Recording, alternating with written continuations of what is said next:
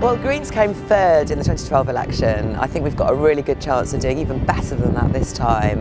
But also we've got 16 years of experience on the London Assembly. We've had Jenny Jones and Darren Johnson there, making actual real changes to what the previous mayors have done. We had a casting vote over the mayor's budget for 4 years, and I think in this election, even if I'm not mayor, we can get to the position where we've got that kind of casting vote, that kind of real influence over the mayor's policies again.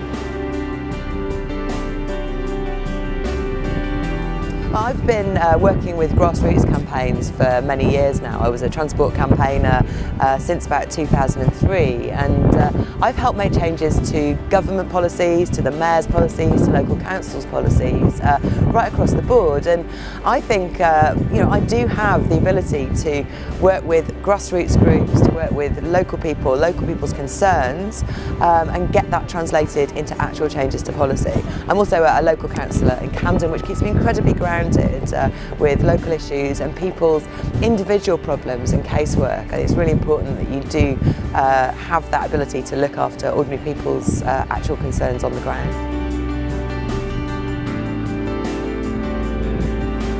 When I go out and speak to people, really the issue they always bring up is housing.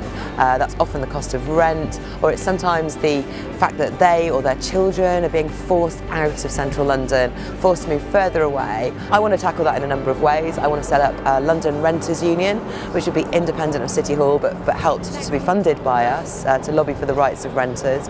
I want to help campaign for rent controls at a national level, and on house building. I mean, there is a lot of public land that we can use in the most effective way possible to build the 200,000 homes we need by 2020. I want to work with smaller developers, cooperatives, self-builders, and create a much sort of broader, wider, more diverse ecology of house building, and I think we'll get more homes more quickly that way too.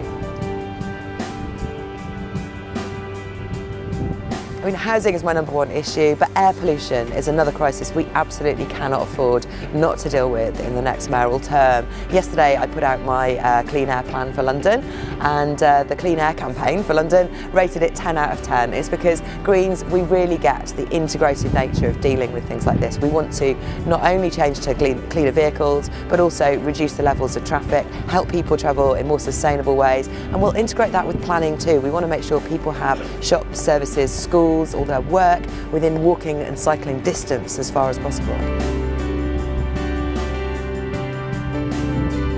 London is already the most congested city, I think, in Europe, and we need the next mayor to get to grips with this. At the moment we have a congestion charge just for the centre of London. It's a very blunt instrument and it's actually out of date. We need to replace that with something much smarter that goes London-wide, that rewards drivers for travelling outside rush hour, travelling in cleaner cars as well.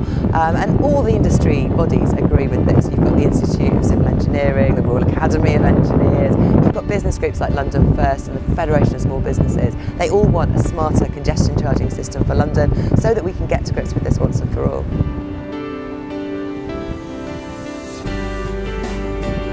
Leaving Europe would be an absolute disaster for London. So many of our citizens come from there, citizens working in our businesses, helping to create jobs for the rest of us, and also people who are in relationships with people in London. These are our friends, these are our family, and we shouldn't be throwing them out and throwing everyone into uncertainty with the vote and the referendum. I think we need to vote to stay in.